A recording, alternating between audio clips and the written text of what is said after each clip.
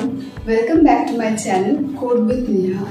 So today I am back with another interesting topic. Hope you all will like it. So without any further delay, let's get started. In my previous video of MySQL series, I have discussed about self-join in MySQL. You can check the video from the above I button. Today, I am going to discuss about union in MySQL with examples. So, without any further delay, let's get started. MySQL Union operator. The union operator in MySQL is used to combine the results of two or more select statements into a single result set. Each select statement within the union must have the same number of columns in the result sets with similar data types. The columns in the result set are named after the columns in the first select statement. Syntax for MySQL Union. Select column 1, column 2, so on from table 1 where condition union. Select column 1, column 2, so on from table 2 where condition.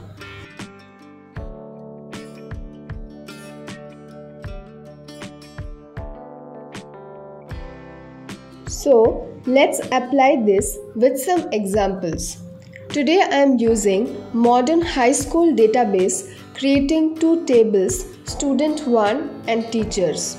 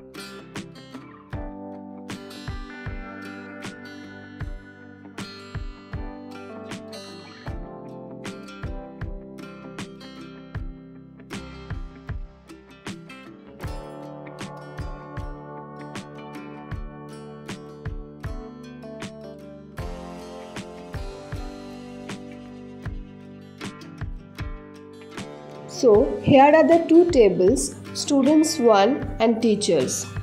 To combine names of students and teachers using union. So the query will be first select name from students 1 and the second select statement is select name from teachers. For combining this two select statement using union operator in between. Run the query to see the result.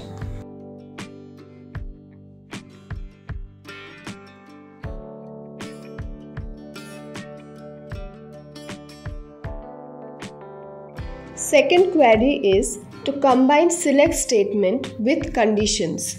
So, select name from students 1 where age is greater than 15, union select name from teachers where years of experience is greater than 8. Run the query to see the result.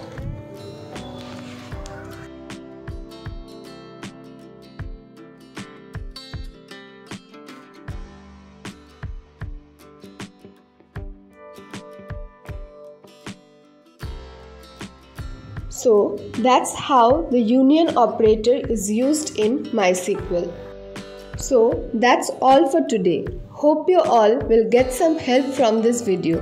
If it's so, then don't forget to subscribe my channel Code with Neha and press the bell icon for regular updates. See you in the next video. Till then, stay safe, stay happy.